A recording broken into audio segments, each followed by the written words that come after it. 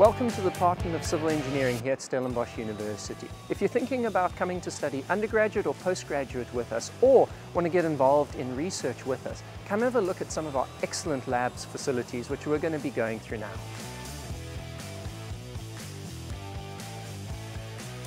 Within the Department of Civil Engineering, we have three main research laboratory areas. We've got our structures and materials laboratories, we've got our water and coastal engineering labs, and then we've also got our pavement, geotech and transportation labs.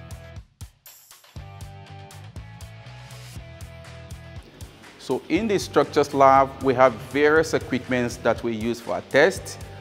We have our actuator, we have the instrument testing machine, which can test as much as 200 tons of force.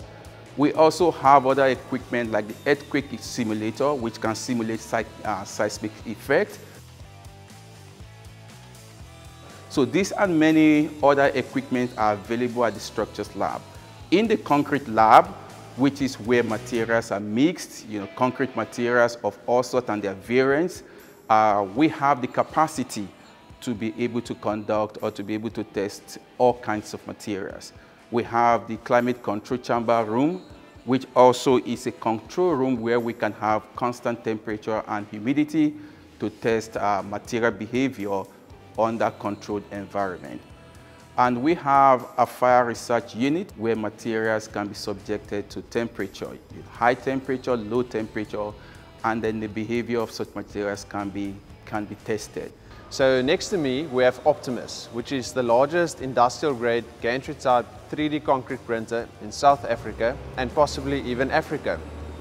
The printer has a build volume of 2.5 meters spanning in the length and width, as well as 2.5 meters over its height. And it is paired with a continuous mixing pump, the MTEC pump imported from Germany, to enable us to print very large objects without requiring batch mixing processes.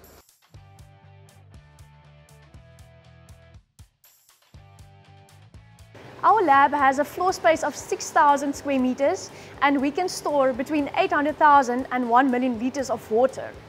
Some of the experiments we do here are river modeling, we look at coastal engineering, hydrodynamic modeling in the flumes, and we also look at water treatment.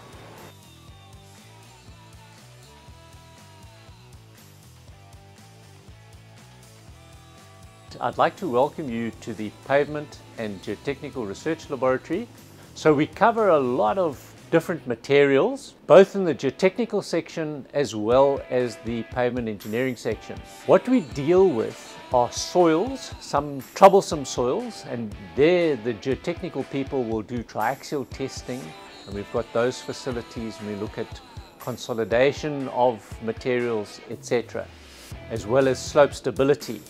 So we've got a soils laboratory that does standard testing, but also a significant amount of research.